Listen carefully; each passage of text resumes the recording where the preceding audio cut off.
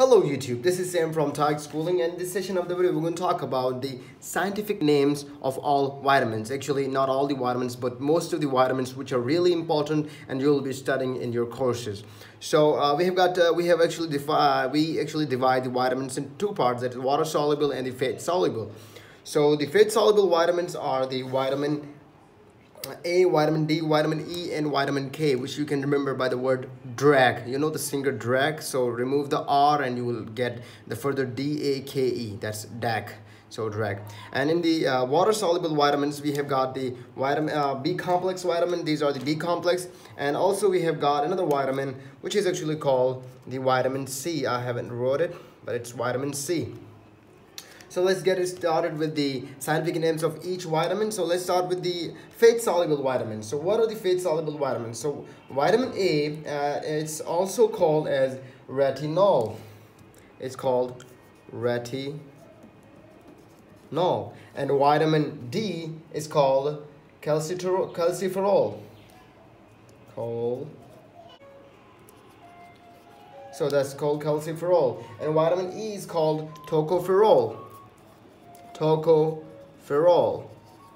And vitamin K is called menaquinine.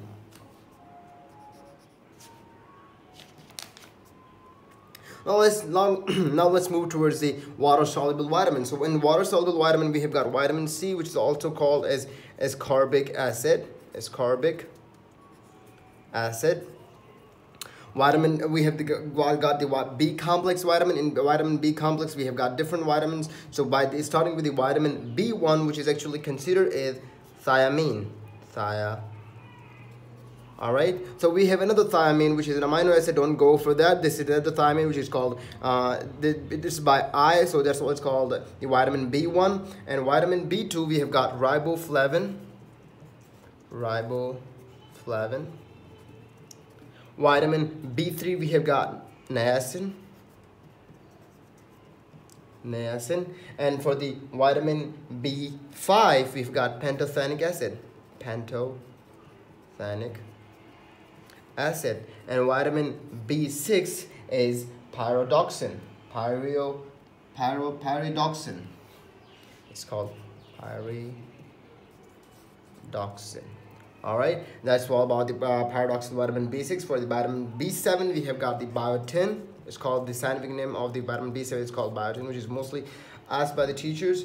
And for the we have done with the vitamin B6. For the vitamin B9, which is also called as folic acid, you know, which is very necessary for the RBC maturation, and it's actually given to the pregnant women for because of their developing fetus need a blood circulation, and it's very necessary for maturation of the RBCs. So for in the case of vitamin B10 we have got PABA, PABA, which stands for the para-amino-minoic acid. Alright, and for the vitamin B12 we have got the very known vitamin which is called cyanocobalamin.